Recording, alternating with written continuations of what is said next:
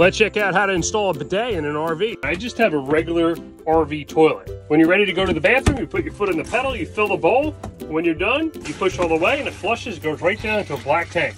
Some RV toilets have a separate sprayer. This is not meant to be used as a bidet. How would that even work? This is what I bought, the Tushy. This gets installed underneath the toilet seat. This goes on the side of the toilet, this goes under the toilet seat, and this is the sprayer that sprays up. The kit includes a hose and a fitting. This will not work on an RV. I bought a shark bite, 1/2 inch by 1/2 inch by 3/8. I cut through the 1/2 inch PEX line and put it here. Undo both screws. This just lifts off. Get this hose attached first. Don't over tighten. Now just lay it on top of the toilet. These things spin so you can get your adjustment right. You definitely want that centered. Now throw on the seat.